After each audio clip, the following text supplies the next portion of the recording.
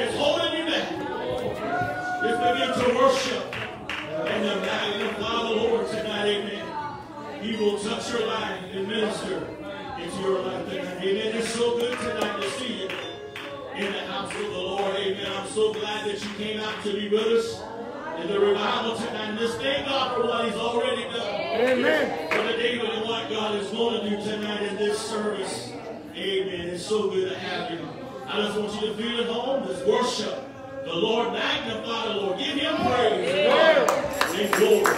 If you know that I'm shouting the God that He brought you out, you got something to praise Him for. Oh, come on.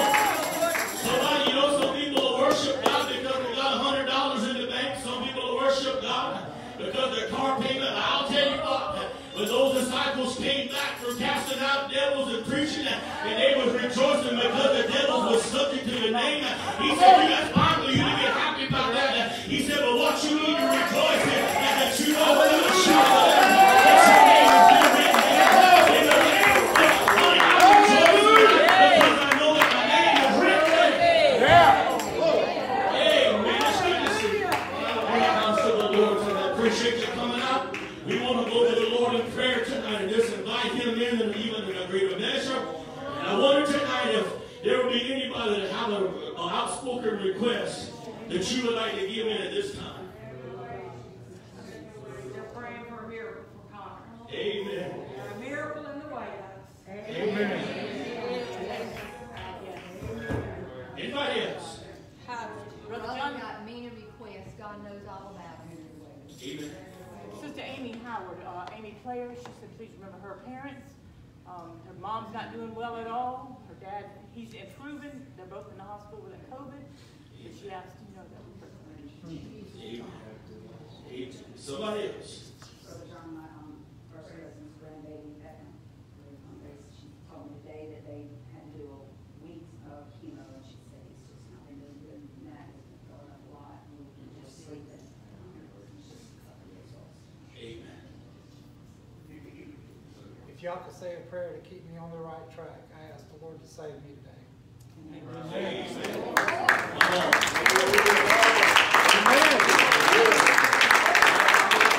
Heaven's a little happier than you are right now.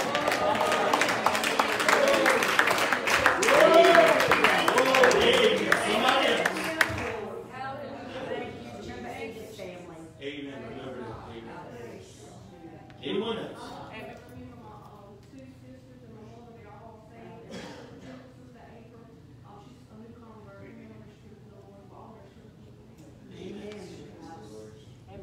Daughter too, so I just gotta remember her. Amen. Anyone else? My Ross family. Jesus God. Is there anybody else other than me? God knows every need. That's right. I want us to pray and bind together for those that are afflicted, those that are sick. I still know without a shadow of a doubt that our God is in the miracle worker. Yes, He is. Yes, He is. So the God, He's not failing.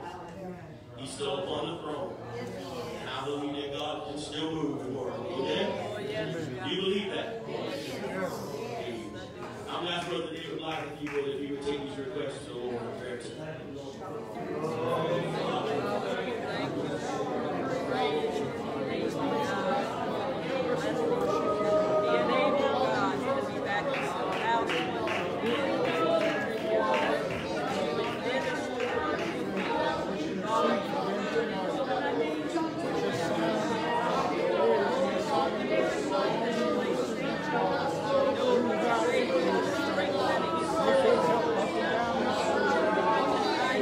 Pray you trouble their spirit, till they have to know in the house of God. Father, trouble each and every one of them. Take their seeds from them because they realize the need for you. Lord, thank you, Lord. Thank you, Lord. Thank you, Lord.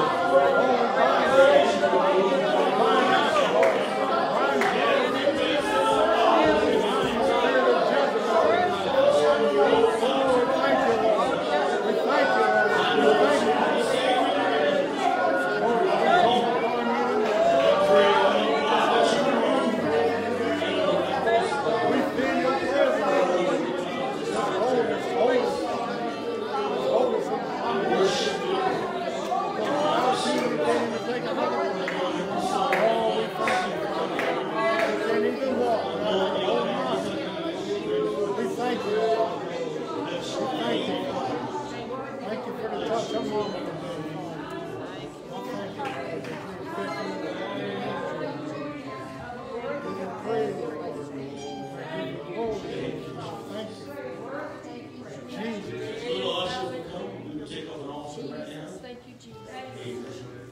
If you have it, give. If you don't, just go ahead and worship the Lord anyhow. Amen. Amen. Amen. I'm going to ask Brother Don if he would pray the Holy Offering. Lord, we love you, Jesus. Thank you, Jesus. Thank you, Lord, so kindly. Have your way. Let's gather here together tonight, Lord. Bless you. God, that you would anoint, Lord. God, that you, Lord, would exalt you, God. Pray, God, those that would have to give it over tonight, Lord. And God, this offering will go to the ability right here. In Jesus' name we do. Amen. Worship the Lord with us. This thing, page 169.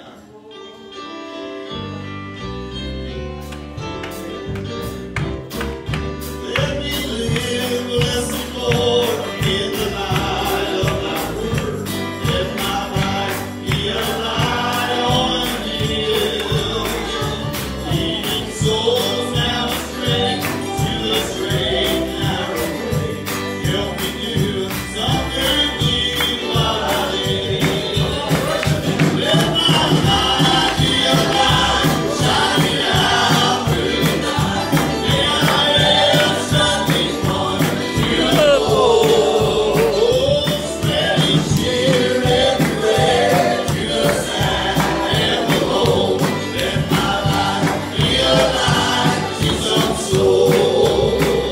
Give me wisdom and power every day, every hour. Let me drink of the fountain of love. Guide my footsteps aright through the darkest of the night. Give me peace, give me joy, give me love. Oh, let my life be a light shining out through the night. May I have something more to hold. Spreading cheer everywhere to the sad and the low.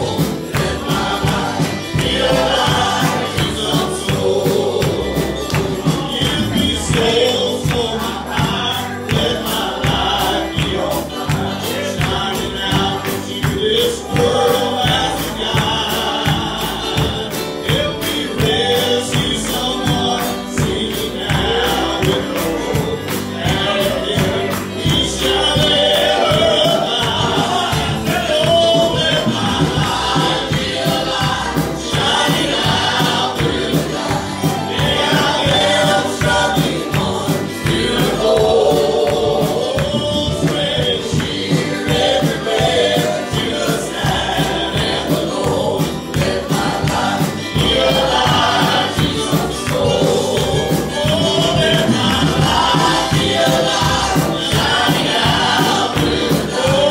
May I have something more to hold. Oh, spreading cheer everywhere to the sad and the low. Let my life be a light to some soul. Please let my life be a light to some soul.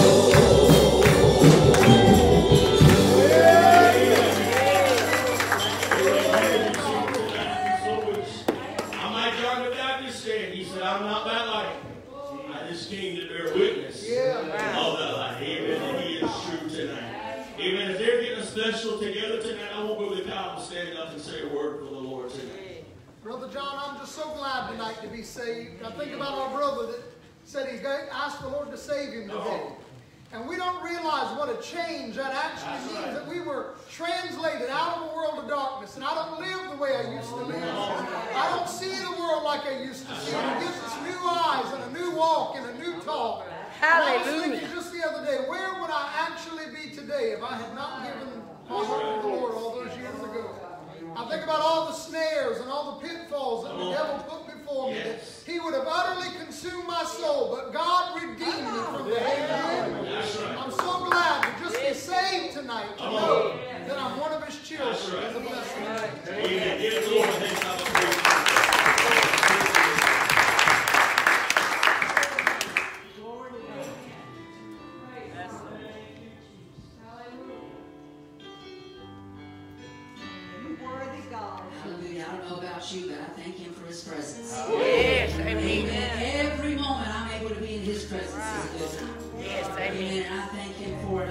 worthy, Sister Tammy, to feel His presence. But my Lord, I thank Him. I thank Him. I heard a song today. Some people that we know wrote, and it says, can He still save? Can He still heal? Can He still calm the storms by saying, peace be still? Can He still save a life from sin? Yes, He can. The answer to those questions are, He can. Amen. Whatever you got need of, man, isn't it good that you don't have to be in church to get saved? I thought a while ago when he said that, I said the angels are rejoicing. There's a new name written down in glory. And it's not, oh yes it's not. My sins forgiven and I'm bound for heaven. My Lord, thank God for that testimony. Amen. This is an old song. Y'all help us sing it. I'm going to be gone.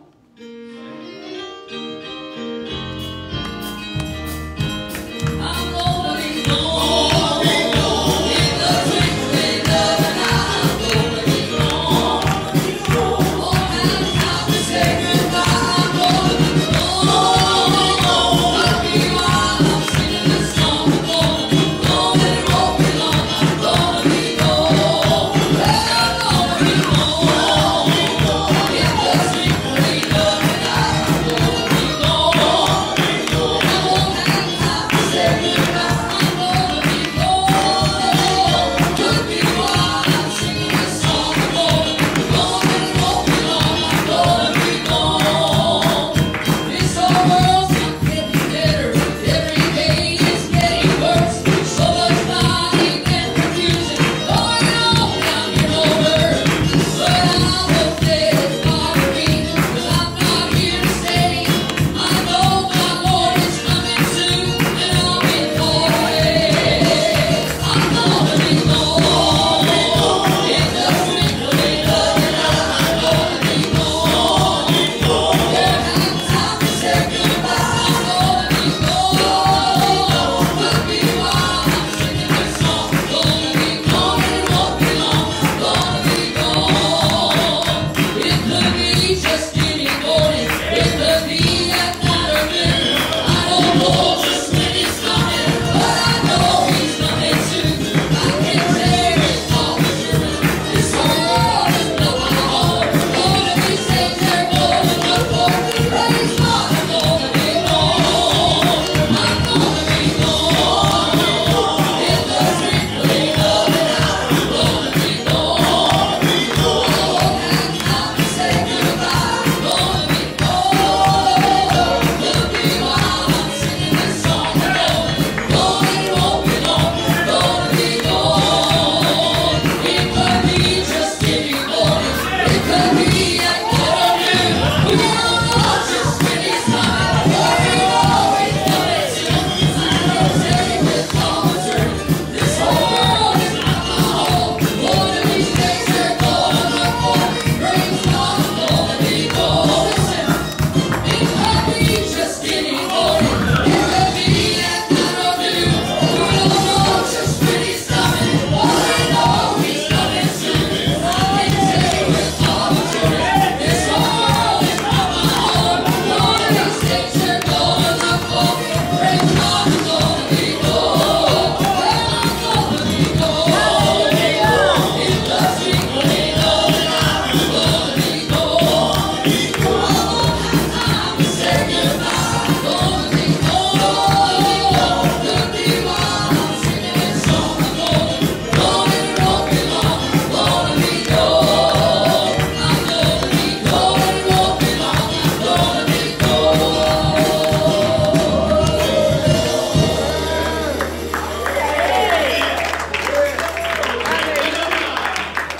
I'm gonna be gone. I don't know about you tonight. I'm gonna get your way, I promise. That's our hope tonight. I said that is our hope tonight. That one day, Sister Tammy, that He's going to step out on that cloud. We're going to hear the sound of the trumpet. Come on. He's going to say, come up hither. The Bible declares unto me and you that the dead in Christ are going to rise first.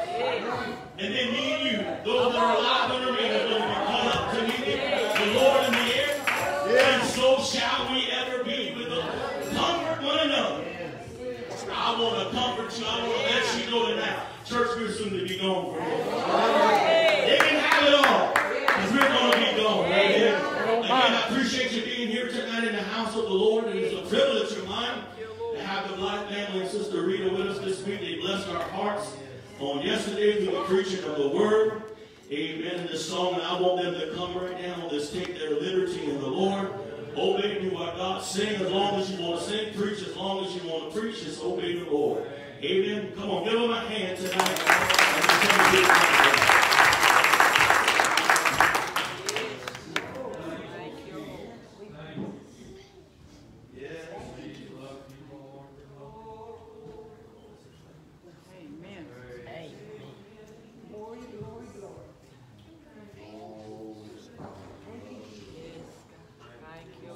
That song, Lord be gone. Hallelujah. That's what we're living for. That's why I got saved, because I want to leave here. That's why you got saved. You want to leave here. Hallelujah. Good to see each and every one of you in the house of the Lord. And we had a good time around here yesterday. And when I came into church tonight, the music was going, the singing, oh my. Church has already started. Praise God. All right, we'll sing a song or two here. If you know them, just sing right on with us. Thank you, Jesus. An old song that we've been singing a lot lately with our world that's, whew.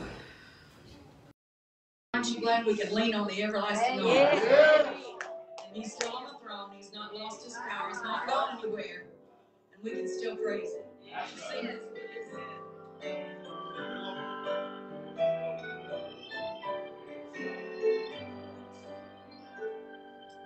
What a fellowship, what a joy divine, leaning on the everlasting arms.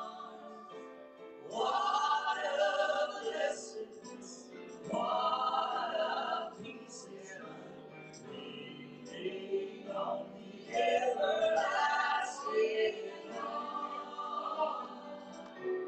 Lean on Jesus, lean on Jesus, safe and secure all along. Lean on Jesus, lean on Jesus, leaning on the everlasting arms.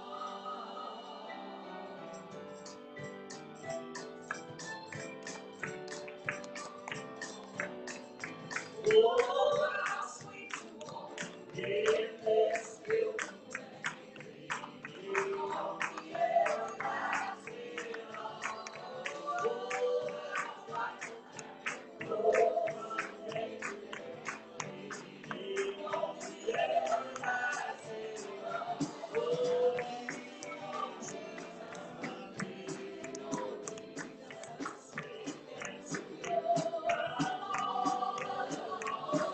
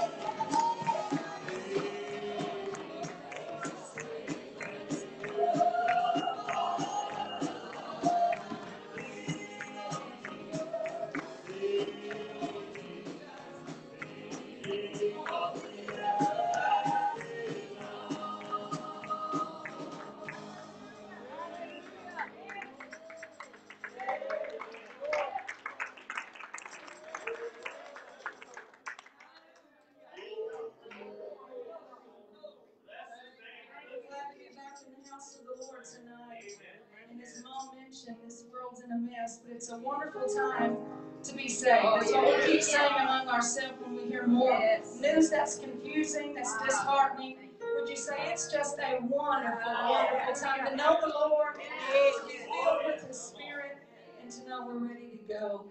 And we're going to sing a new song for you tonight that we have not sung together in church. I'm thankful tonight to know that even if there would be somebody here that you feel like that you're standing for the Lord alone, you're in a home or an environment, maybe on your job, somebody in college, whatever the need may be, or the case may be, that you feel like that you're standing for the Lord alone. We've got some people in the Word of God that we can look back to and say, if they could stand for the Lord alone, then they're our example. We realize, Lord, you're all I need, and I know your grace is going to see me through.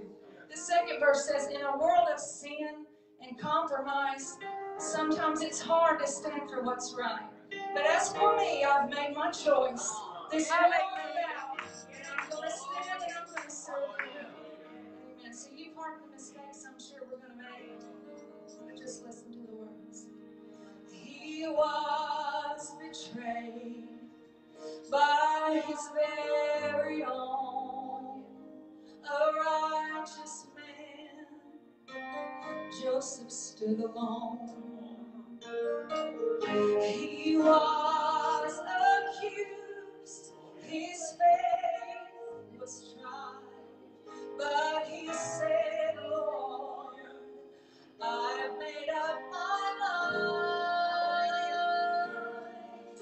Even if I stand alone, I will stand for you.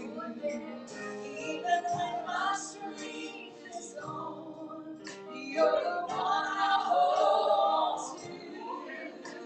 For you are all I need. I know you'll pull through. Even if I stand alone, I will stand. I will stand for you. Oh, yes. In a world of sin, so much compromise. Sometimes it's hard to stand for what is right. Oh, but as for me, I've made my choice. This world will never stand.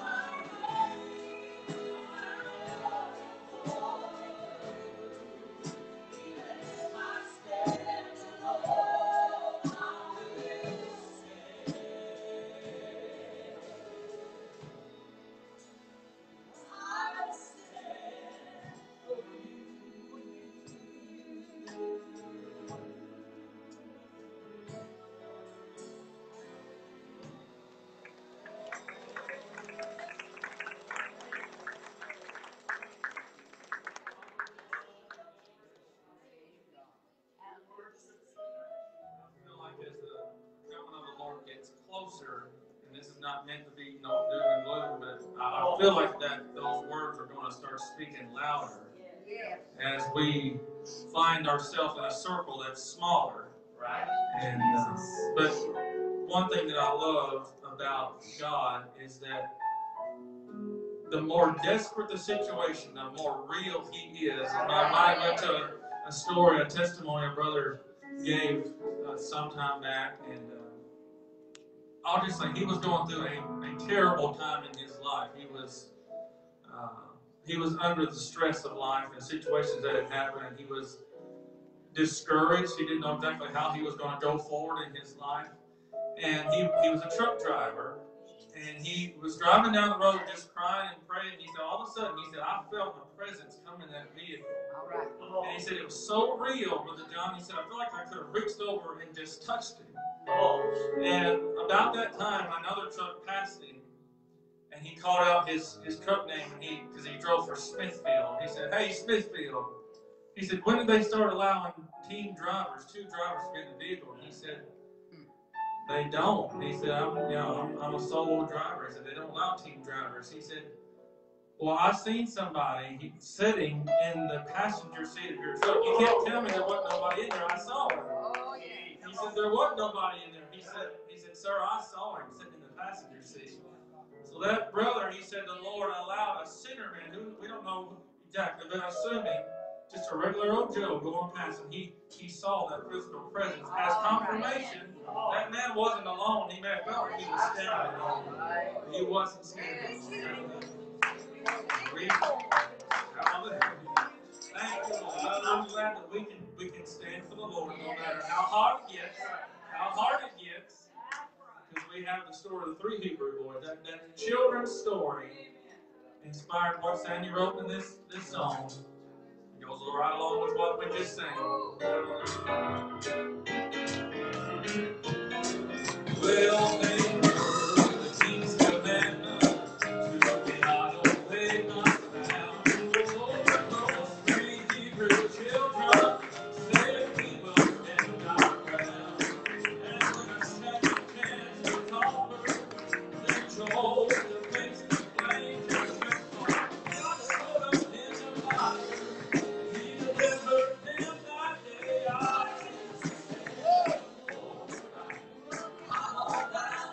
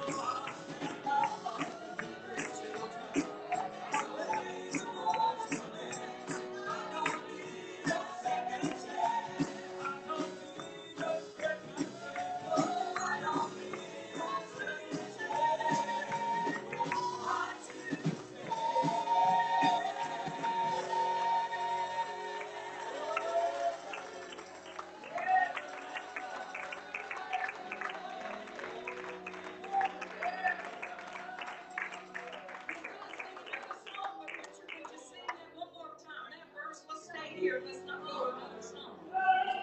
I'm not ashamed to stand for Jesus. For one day you stood for me.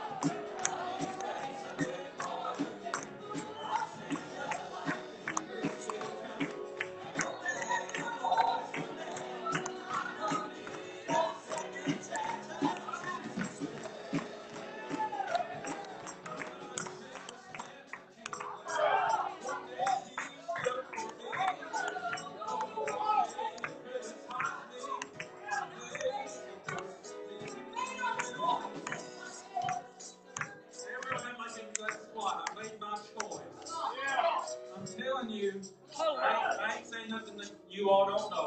I don't know. If you're on the fence, you better get your decision made quickly. Because the Lord's coming back quickly, and more important than that, the pull of the enemy is going to get stronger and stronger and stronger. So don't expect something to get easier before you make your decision. Just so Lord, you better make it now. Get your foot in there now. Well, I'm not ashamed to stand for Jesus. For me.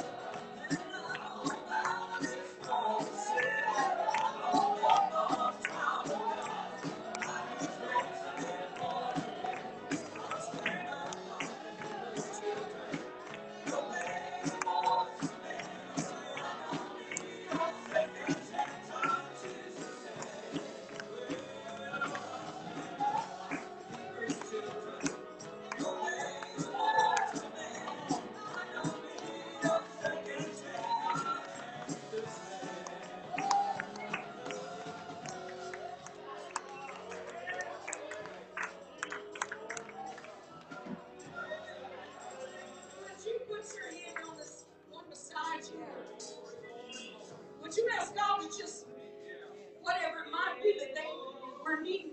Yeah. Whatever it is, Lord. Whatever it is, Lord. I just feel like somebody's going to get a real soul. Determination tonight. A real surge of determination. In the name of Jesus. We got some men right on this thing.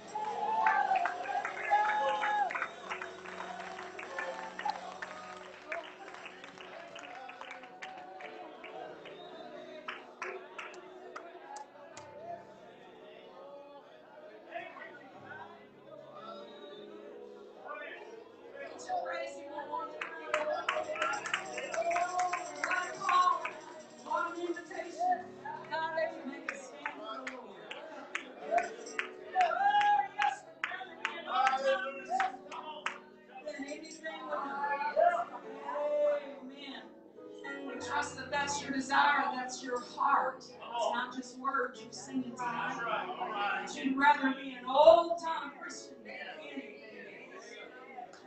Amen. God bless you tonight. We trust you've obeyed the Lord. There does seem to be a channel in the service tonight. And we always like the Holy Ghost to have complete right away. We don't want to get in front of the Holy Ghost and behind the Holy Ghost, but we want to be right with Him. Stay right with Him and see what He will do. We trust the Lord is going to touch every soul that's walked through the doors tonight. When you leave, you're going to leave back out a different way. Hallelujah. So thankful for the testimony of the brother that said he gave his heart to the Lord today. Praise God. Appreciate it. Another soul being won into God's kingdom. Another one that can go to heaven now. Thank you for that testimony. God bless you. God keep you. And He will. If we want to be kept, He will keep us. Amen. There's not any devils in hell that can stop us from getting to heaven if we make up our mind. Amen. In the book of Esther tonight, Esther in chapter 4, we thank Brother John. It's our first time to be able to preach with him being pastor. And he's doing a fine job. Yeah, he's got some fire down in them bones. I saw him with the microphone while they were singing. We've never heard him sing before, but it sounded like he was doing a pretty good job of what he was doing a while ago. And we just appreciate his desire to serve the Lord. And every young person that's stepping out and being what God wants them to be, that's encouraging in these days. God, we have several young folks here tonight. We trust that you've made up your mind to serve the Lord and allow the Lord to use you exactly how He wants to. Amen. We love Sister Carmen. We love Brother and Sister Nesbitt, the family, the church here. We're so happy to see Brother McKenzie and Sister McKenzie. So glad the Lord has brought them up from that terrible stuff. Oh, yeah. So glad the Lord raised them up. They're here. And all of you, wherever you're from, we appreciate. Didn't Sister Rita preach good yesterday? Such a good message, such a good time yesterday. The homecoming, the meal. And you all always do so well. Just a wonderful meal. Here we are to see what the Lord will do for us tonight. I've come to the church and prayed for. I was here for quite a while, laid on my face before the Lord, and I felt the Holy Ghost give me an unction to preach to us tonight, and I felt His help and His touch, so I'm going to do my best to do what I can to deliver this message the way that the Lord has laid it on my heart. In the book of Esther, in chapter 4 of Esther, in verse 13 and verse 14, the Bible said, Then Mordecai commanded to answer Esther, Think not with thyself that thou shalt escape in the king's house more than all the Jews. For if thou altogether holdest thy peace at this time, then shall their enlargement and deliverance arise to the Jews from another place. But thou and thy father's house shall be destroyed. And who knoweth whether thou art come to the kingdom for such a time as this? And that was a question. He says, Who knoweth that thou hast come to the kingdom for such a time as this? And that's what I want to preach from tonight. For such a time as this, you are here and God is calling you. Before you're seated, would you ask the Lord to help us tonight that we can deliver this, that we can be anointed and your ears can hear what the Spirit of God would have you hear. Father, we thank you for the Spirit of your Holy Ghost that's so miraculously been among us. Thank you for what you're doing. Thank you for this revival. Thank you for the pastor of this church, the visitors. Lord, I'm here to do my best. Lord God, I hand you myself. Please. Anoint my lips and plant them on their ears. Help us, Father, that we can hear what you want us to hear. Give us ears.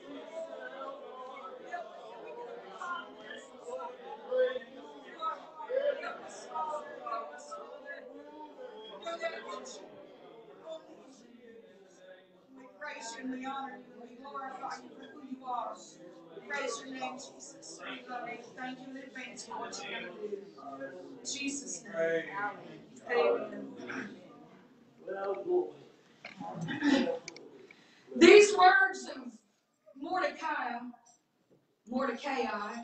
however you want to pronounce it, these has been echoed down through the centuries of time, down through the ages of time. And I feel like the Lord wanted me, the Holy Ghost, I'm just going to tell the Holy Ghost. I feel like the Holy Ghost wanted me to remind each of us that we're here to fulfill a purpose. There's a purpose for each one of us for such a time as this that we're living in. To each of us, it's easy, and I'll go a little bit slow to start with. For each of us, it's so easy for us to look at ourselves. You know, when you point a finger at everybody else, and don't you like the people that can point a finger at everybody else and yet don't practice what they preach themselves? And we're all guilty. We're all guilty of telling everybody else how they need to do this and what they need to do and how they need to do this, and then we got it all planned out for everybody else. But isn't it something different when it comes down to where we are? And when God is talking directly to us, when God is dealing with our hearts and our lives, then all of a sudden we feel so insignificant. And then when we start looking at everybody else and comparing ourselves with others, and not just comparing ourselves to others, but when we look in the Word of God and those that we read about, then it's so easy for us to compare ourselves among ourselves. When we're doing that and we're looking at the Word of God, we say, I can never be that one, I can never do that, I can never be a Brother John, I can never be a Sister Carmen, I can never be a Brother McKenzie, I can never be. And when we're doing this, then we take on the feelings of uselessness. It really puts us in a sense of powerlessness. Amen. When we're looking at ourselves and our ability, and we're looking at others and the abilities that they have, and we're comparing ourselves to them, that we all but just become useless and powerless for the Holy Ghost to be able to use us. And then we find ourselves in so many places throwing up our hands and saying, what's the use? Amen. When I start trying to compare myself to others, I don't feel like I've got a chance. In fact, as I prayed today, and I began to look at others, it was hard for me. And you know, sometimes you've got to face it where you're preaching to feel what's going to be on the other end. And I felt today I felt, Sister Carmen, just looking at my abilities and who I am. And that's exactly what the enemy wants us to do. He wants us to look at ourselves and compare ourselves among ourselves and look at others and say, focus in on that. And that's exactly what the enemy wants us to do, because if you forgot, that's exactly what the devil is wanting to do to every one of his children. Can I hear amen? The enemy is wanting, I understand, he doesn't care if he's got false teachers, false preachers, and false, that's doing his business. But I'm talking about a child of God that's on the right path, that's doing the right thing. If the devil can get you to look at yourself and get you comparing yourself among yourself, or get you to look at others and say, I can never do that, and because of that, then we say, I can't do what God is wanting me to do. We're all human, and when we get in these places, then we find ourselves offering all kinds of excuses why we can't do more for God. Now I want us to know, we're nearing the end of time. But I never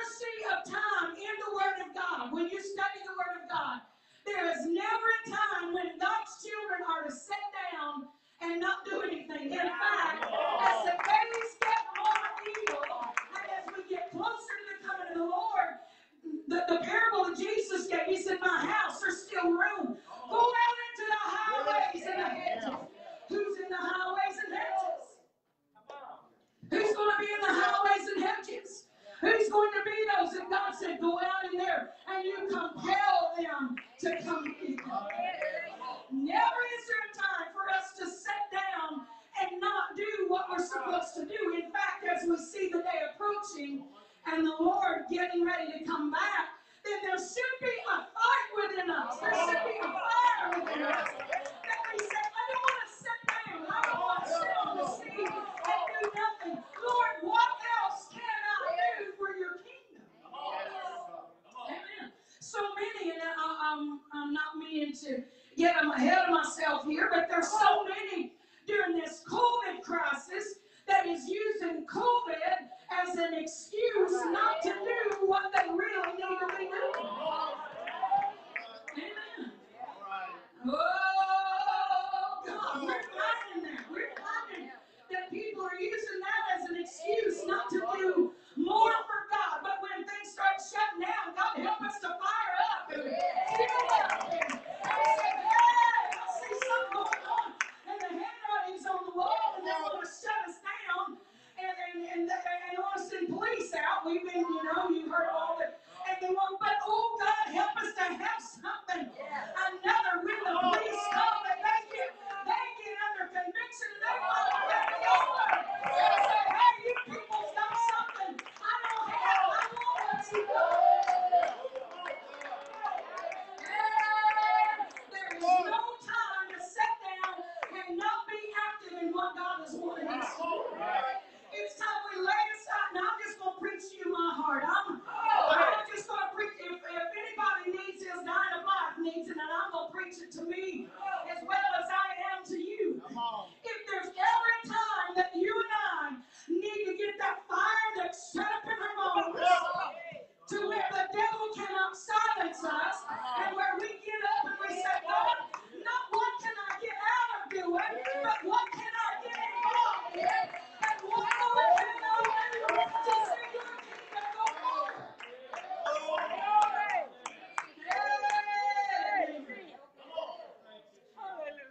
We are so full.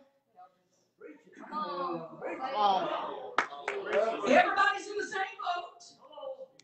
If we're not careful, unless it be Pastor McKenzie, I mean, you might tell us your age, brother.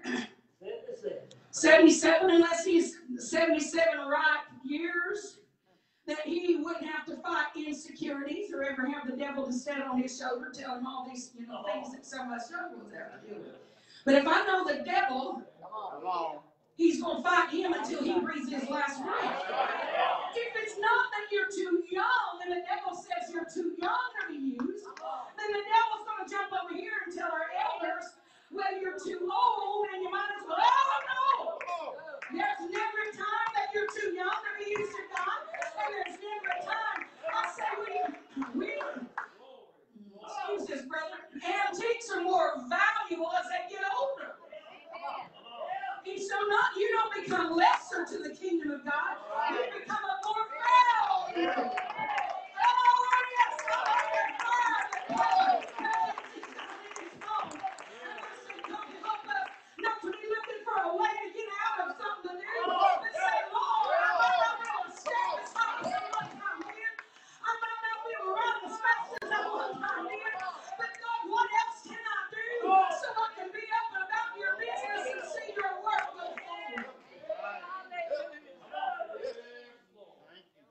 Insecurities, we've all got them.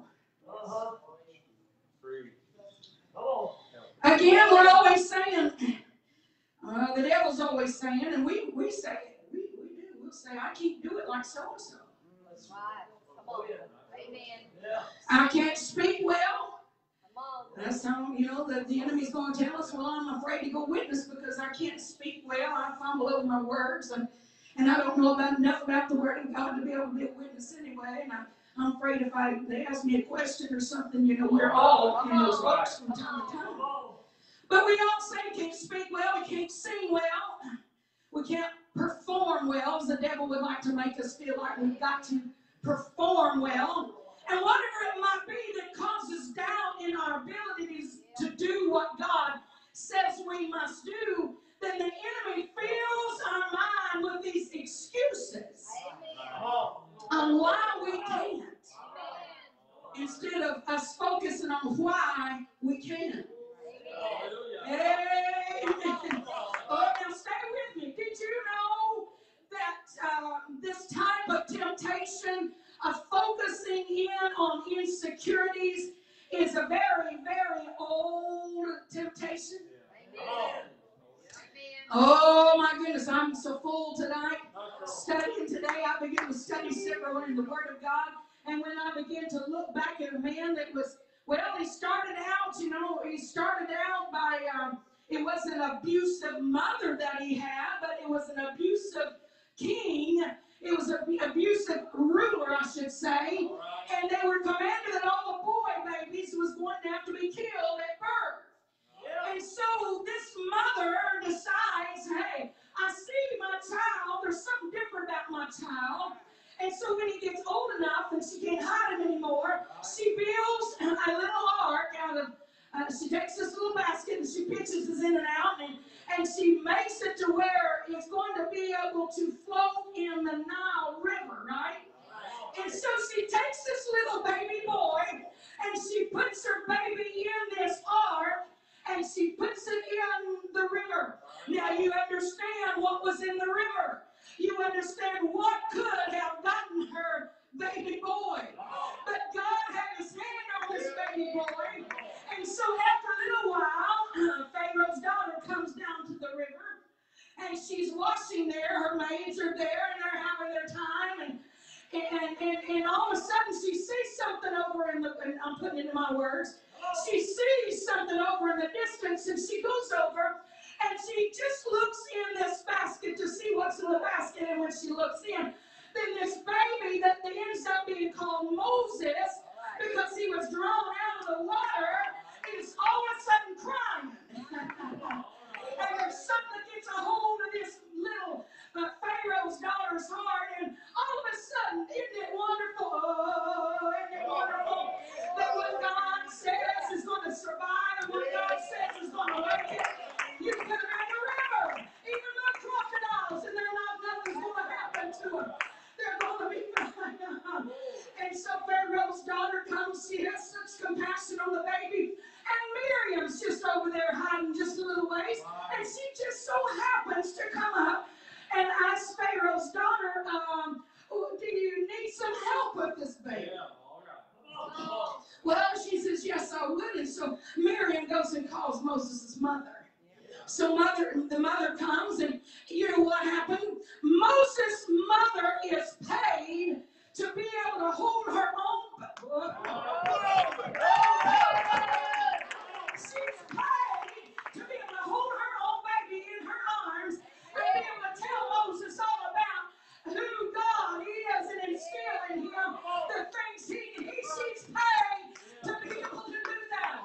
Moses grows up under Pharaoh's daughter, under Pharaoh's. Well, you know the story, how he had to flee for his life because he started thinking maybe it was time for him to take on the role that God was going to call him to do. And so he has to go to the desert for 40 years. Well, this man Moses, he's out there, and all of a sudden, after a while, you remember the story. You remember how God begins to speak to him. How there's a bush that's burning, but it's not being burned up. It's on fire. Hallelujah.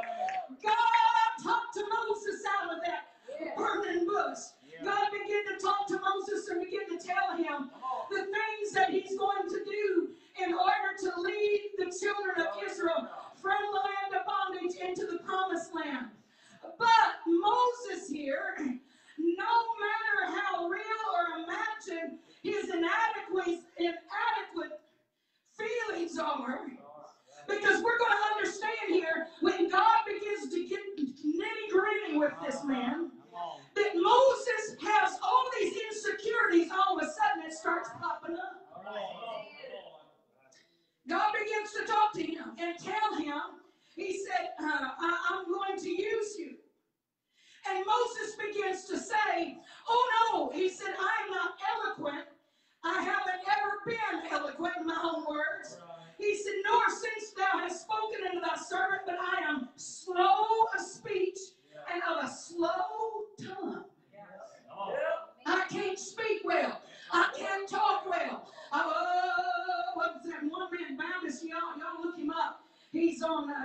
see him on YouTube. He's got cerebral palsy. Have you ever heard of him?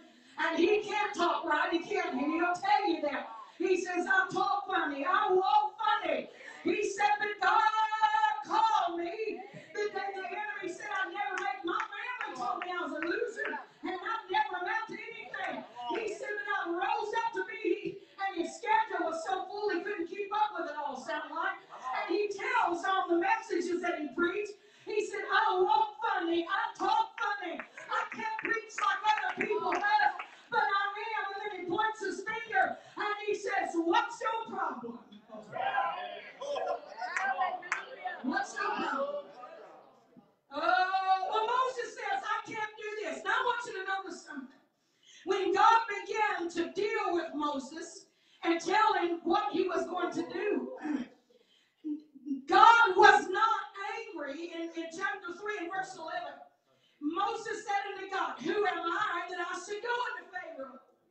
And that I should bring forth the children of Israel out of Egypt. God was not angry when he asked that question.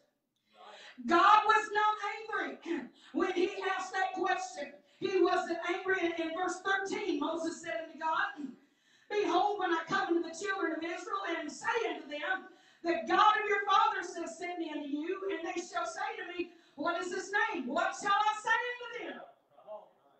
God wasn't angry with him there. God wasn't angry then.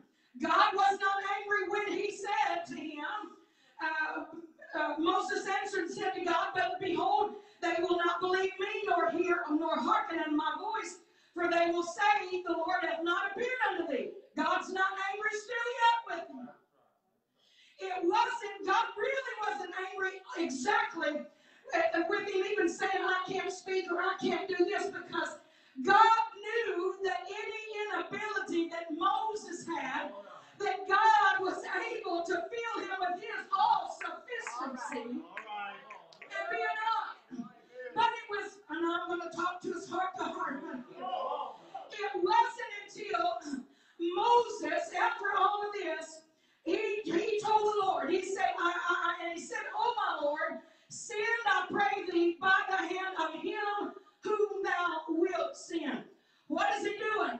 Moses is trying to back out and push it off on somebody else, and somebody else to do the part that God was calling him to do.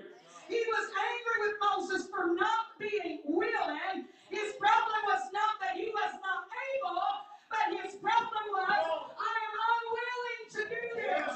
He offered a string of excuses, and then at the very last, he just said, send somebody else in my place. Let somebody else do it. I'm here to talk to us tonight. We can make excuses after excuses after excuses after excuses, Brother John, but nothing will work for God.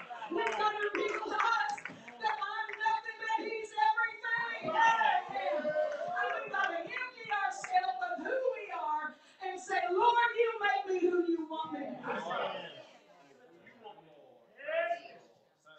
Moses, it doesn't matter what excuse you give. It doesn't matter what you try to do to get out of it. You're called for such a time as this. I'd like for everybody tonight, all and each one of us, that we can understand nobody can take your place. Nobody can take my place. There's nobody that can be in your shoes and do what God has called you to do. When you, oh yeah, he's got to work. He's got others that can step in. But when God is calling us to fill those shoes, when God is calling us to step up to the plate, and we put it up on somebody else, and we say, Lord, use them, send them, send them. When we are got that mentality, then it angers the Lord. Oh,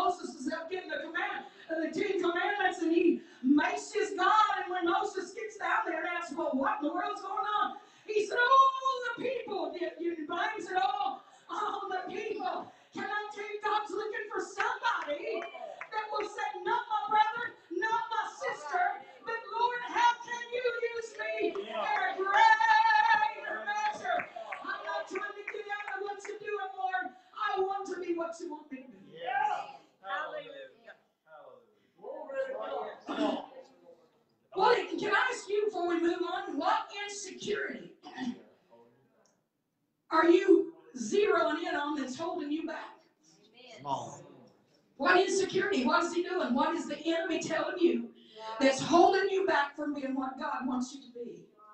And it doesn't have to be a preacher. It doesn't have to be a singer. It doesn't have to be any title of anything. All it has to be is you, wherever you are called to minister. And you say, but I'm not a preacher.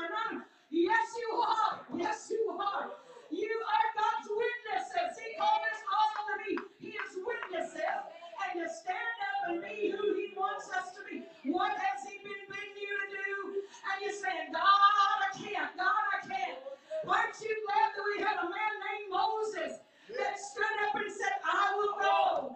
You can use me, Lord. How in the world he was able to deal with all this grumbling, rapping people and take them into the promised land after all that they did to aggravate him and to he was wondering, he didn't go insane had the Lord not helped him. Amen. Amen.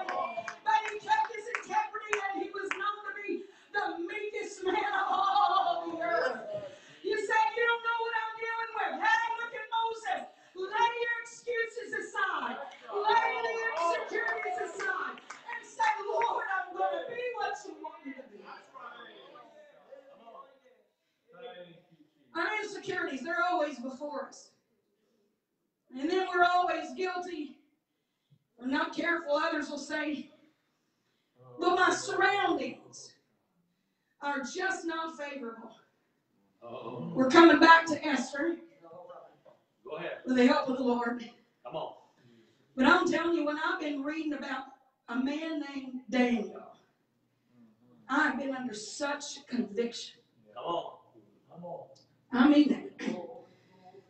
Daniel, you talk about unfavorable conditions. Brother Aaron, he's taken captive. Him and how many others? But we do read of Daniel and the other three. They're in a heathen country. They're in a godless society. Wicked. And when they get here, then the king calls for them.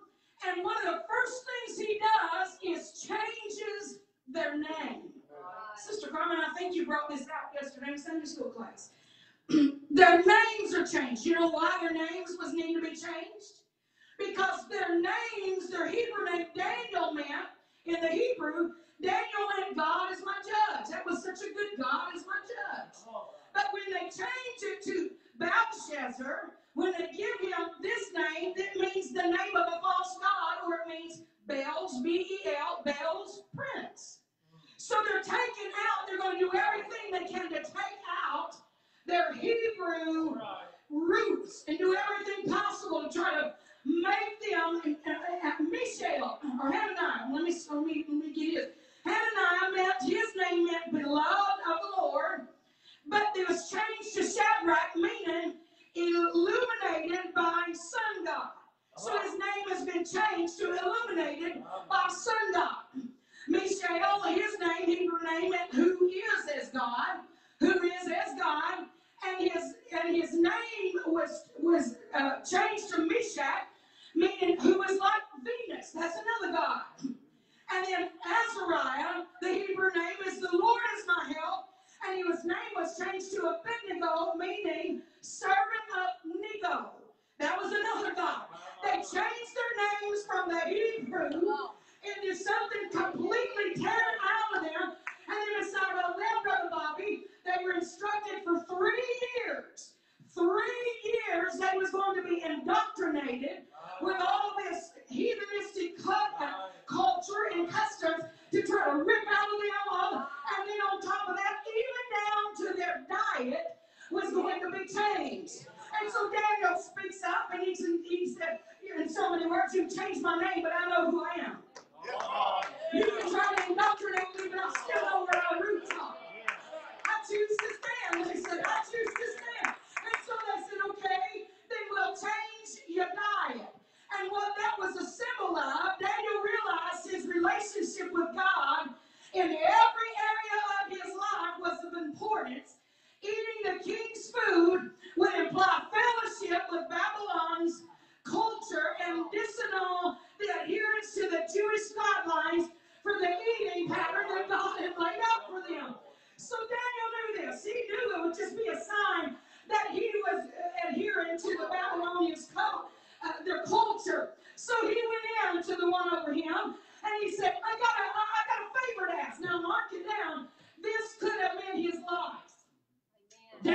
could have been killed for asking to eat something different. The kings were so brutal. They were mean, and it could have been his life. But he took the chance. He said, all right, for such a time as this, I'm called here. And so he goes in and he says, listen, I don't want to eat the king's meat, and I don't want to eat the king's wine. They said, the master over there said, well, it could mean our head. We can be killed because of this. And Daniel said, all right, when's your try? It's just 10 days. Now, Sister Carmen, I've been on a few diets in my life. Seems like all my life I've always been chunky. I like to call it chunky instead of just fat. You know, I like to say I was chunky. But anyway, I've been on some diets in my life, and if I would have ever eaten what these boys ate, what they asked to eat right here, pulse and water for 10 days, then I would have lost weight on this. How about y'all? Would you know? But you know what happened to them?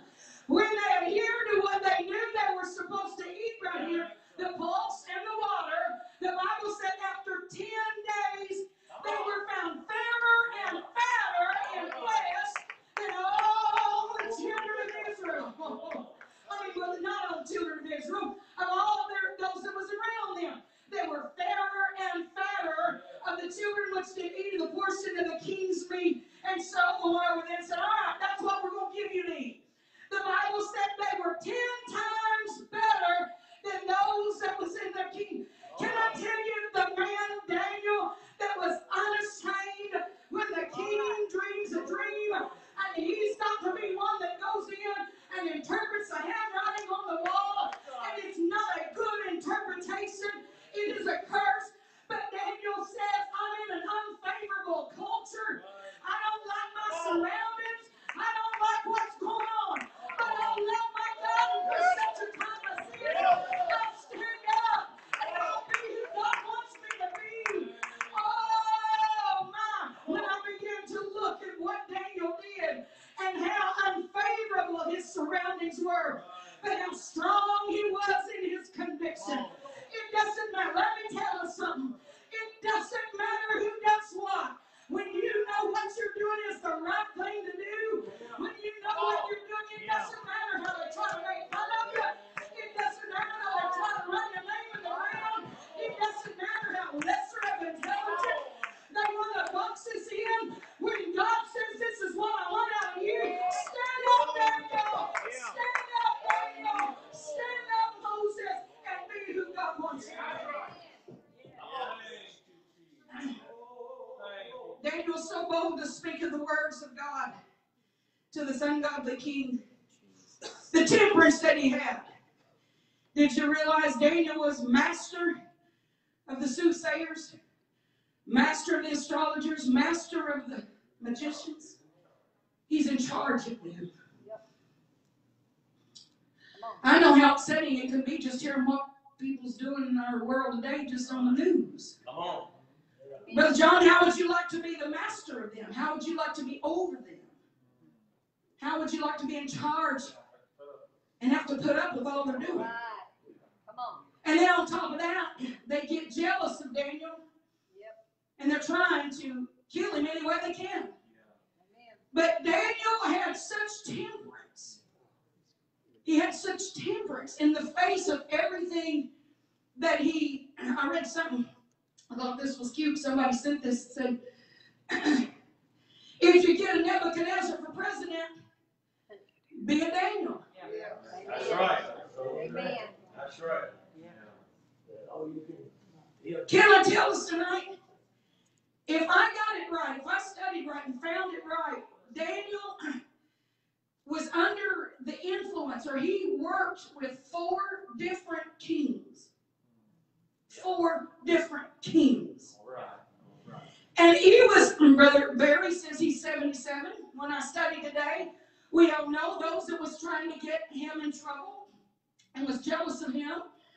Then they do everything they can, and they ended up getting him with the way he prayed, because that's the only way they could get him.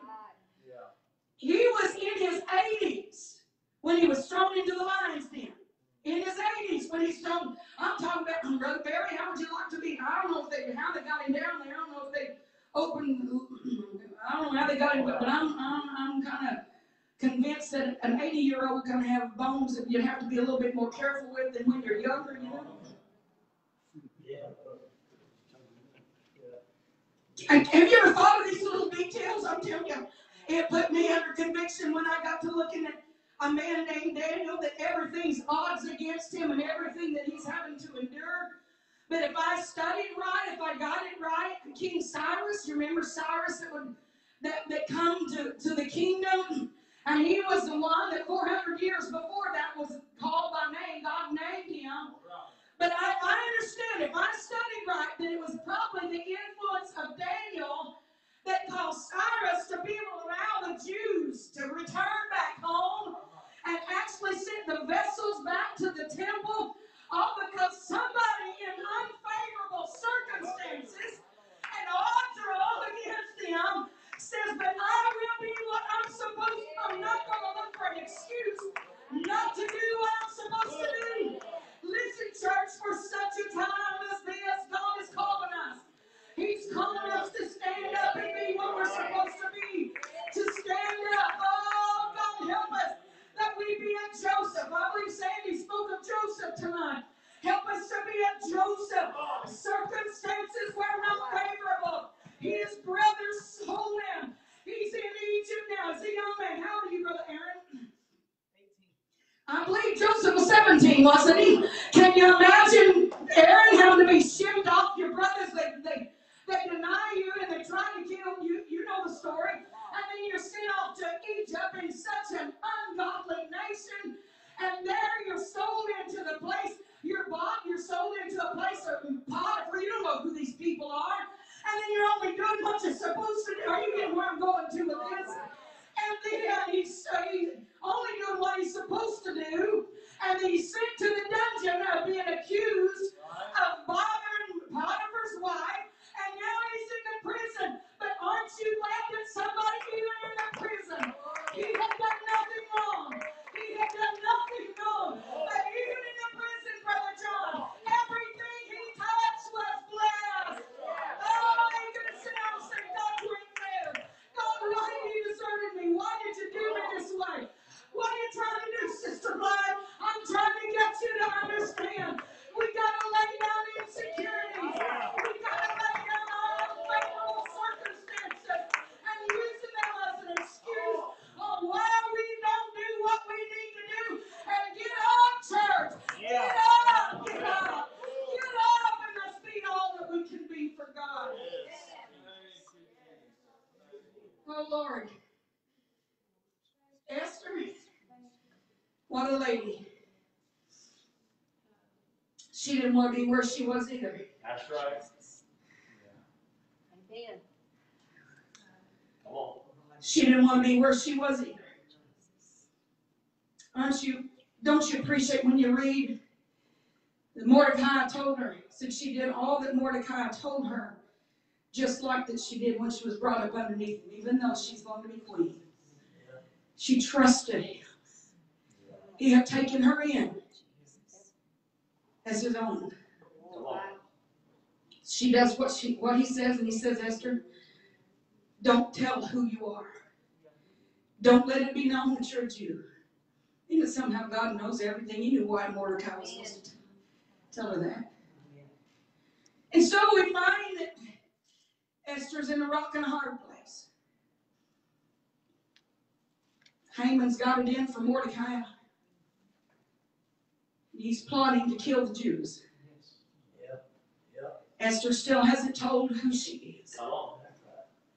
So Mordecai, he's just beside himself with the news that he's got that the Jews are going to be killed. And so Esther sends word to him and says, what's wrong? Sends him change clothes. Didn't she sit in sackcloth and ashes? What's going wrong? So he sends word back to Esther and tells her what's going on. So Mordecai and her converse, and she lets it be known. If I haven't been called, she said, I can't go in and speak to him. I can't do that because he's not called for me for 30 days. I could be killed. Mordecai said, Esther, you're not understanding what I'm telling you. Don't forget who you are. Amen. Don't forget who you are. And these famous words that we still look at and we still read as we read our text. Who knoweth that you come to the kingdom for such a time as this? Esther said, okay, I'm going to lay all my insecurities aside. I'm going to lay aside all this unfavorable circumstances. I'm going to lay aside my fears. I'm going to lay aside. Oh, I was thinking today of the scripture. They loved not their life even unto the death. They didn't love their life even unto death. They were willing to lay their life on the line. I said, God, Esther said, if I perish, I perish. And I'll go in. Y'all fast and I'm going to fast. And my maidens are fasting. I'll go in. Don't you know? When she walks in, and she sees the king hold out that scepter. Brother Bobby, don't you know the relief that must have come across that lady? Says, at least I can talk to you. You understand how she was able to work it all and work all the devil's plans backfire. And the Jews are able to survive because one lady, one young lady, I don't know how young she was, but just a young lady, for such a time as she was in, decided, I will be what God wants me to be. Church, I feel like the Lord wants us to understand where we are. We're facing, unless the Lord comes back really soon, we're facing some dark times. And it may not be easy for us. I preached a message here a while back and because I asked the Lord when this stuff first started, I said, Lord, where do we fit in here? What do we do? How are we going to do? We had Sister Rita's surgery. She had surgery, was off the road for 6 weeks for her recovery. When we left out, was only gone 5 weeks, and then we turned around. We have to go back home, and everything's shut down. We're crying. We're, Lord, we don't think you're through with this. We don't think you're through. What do you want us to do? And we didn't understand what all the Lord was going to do through that time, but the Lord had a perfect plan. And so, but I was asking the Lord during that, Lord, where do we fit in? What do we do? And He said, occupy till I come. Amen. I hadn't looked at the scripture. Don't get ready to sing. I hadn't looked in the scripture and hadn't looked at the parable for a long time. So I decided to look at it again. And the parable that Jesus said, occupy till I come, He had delivered 10 pounds to 10 servants. Unlike the talents, they weren't divided out with so many. It was 10 pounds to 10 servants. And so everybody could take whatever. One had 1 pound, one had another. We see some, we don't read of where it was all dispersed. But what the Bible lets us know that during that time, while the nobleman was gone, the citizens hated the nobleman. And it made their trading so hard, Brother John. It was going to be so hard to be able to work under such conditions when the nobleman was so hated. So how could they gain more for the nobleman when the people that they were going to be dealing with hated the man? But He still said, occupy till I come. And so there's something stirred up within us. We begin to say, okay, Lord, help us to fit in your plan. The world is not going to want you. The world is going to become more anti God all the time. Yeah, we've got ungodly and then we got godless that we see. Oh, God, help us. They're going to hate the nobleman. They're hating Jesus. The Antichrist spirit is very much alive. But that is no time. That is no time for us to sit down. We'll have some problems to deal with. Oh, we started doing things online, Brother John. We started doing some Saturday night services. And we started doing some devotions. I'm telling you, if we've ever battled the devil, we battle the devil during that time. I'm telling the spirits of hell began to come against us. But during all that time, when it seemed like we was facing one thing after another, in that little pole barn where we were during those Saturday night services and during those little devotions that we were doing, the Holy Ghost would settle down upon us. The Holy Ghost, when we begin to feel the Holy Ghost, and after we get through singing, we'd find one of them over one corner of the pole barn, somebody else on the other corner of the pole barn, and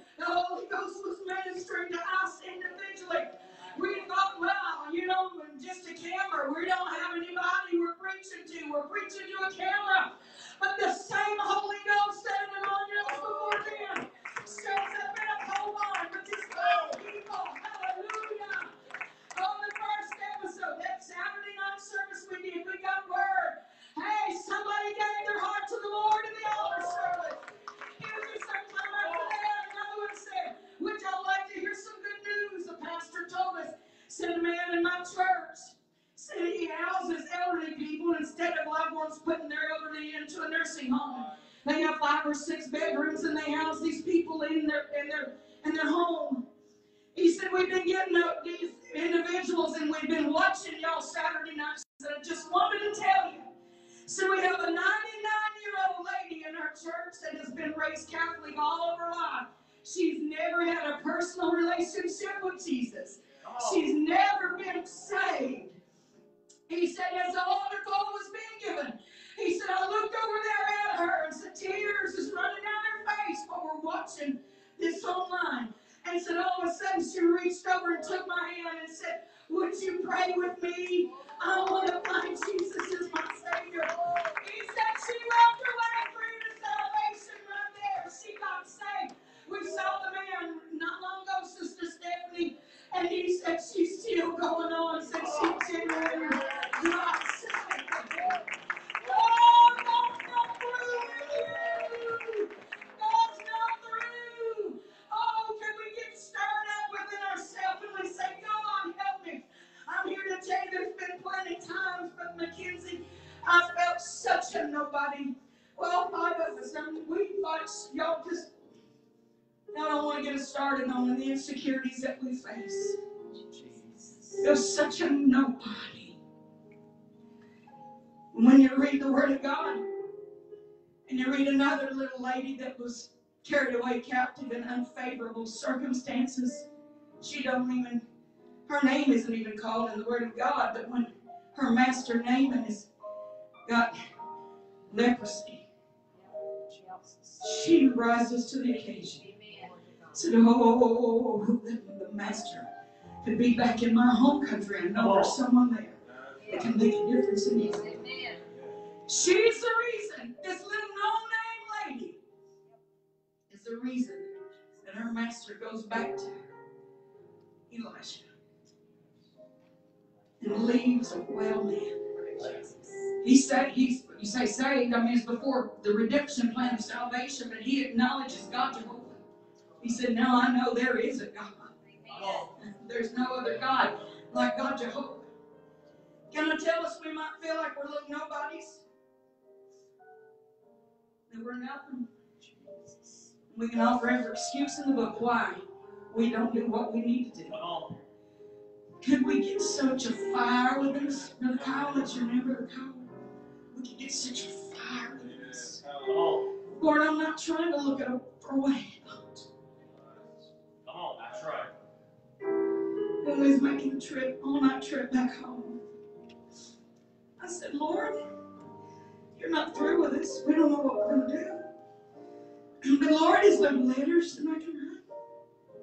Can I write letters? Now, I'm not here to down any kind of, and I'll just say it this way, you know what I'm talking about, I assume. There's one people that go door to door knocking, always wanting to come in and show you a better way, they say. Did y'all get letters from them? In our part of the country, they couldn't go door to door knocking because of the COVID. But instead, Brother John, they sat down and they started writing letters and writing it all out and giving their plan in a form of letter and sending out, no telling how many letters. We heard somebody from Virginia, I think it was, said they'd gotten letters as well. Our community. So Lord, is there some letters that we can write? Is there something that we can do? Can we do something? Lord, we're nothing, we're nobody, but surely, the song that says, Lord, use me, please don't refuse me. Surely there's something I can do. I trust that this message, and I feel like I've gone too long tonight, but can I encourage you? I feel like the Holy Ghost spoke to my heart to tell you God's got something that He's wanting you to do. Lay aside the insecurity, excuses, lay aside the unfavorable circumstances, lay it all aside and just say, Lord, draw a circle around yourself and say, Lord, it's just me and you. I'm going to rise to the occasion to be who you want me to be. I don't want to get out of doing something. I want to get in doing something. What else? Would you stand with me tonight?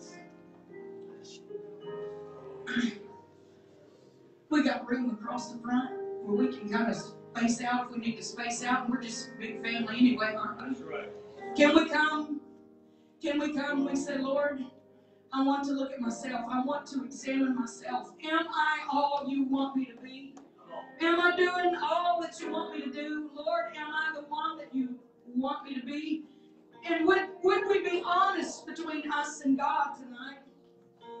Say, Lord, for such a time as this, I know you called me. I know you've got something for me to do. So, Lord, can you help me that I can get up and, Lord, that I can be about your business and more than what I've ever done. Lord, that I can be doing more and not less, and that I can be more of who you want me to be.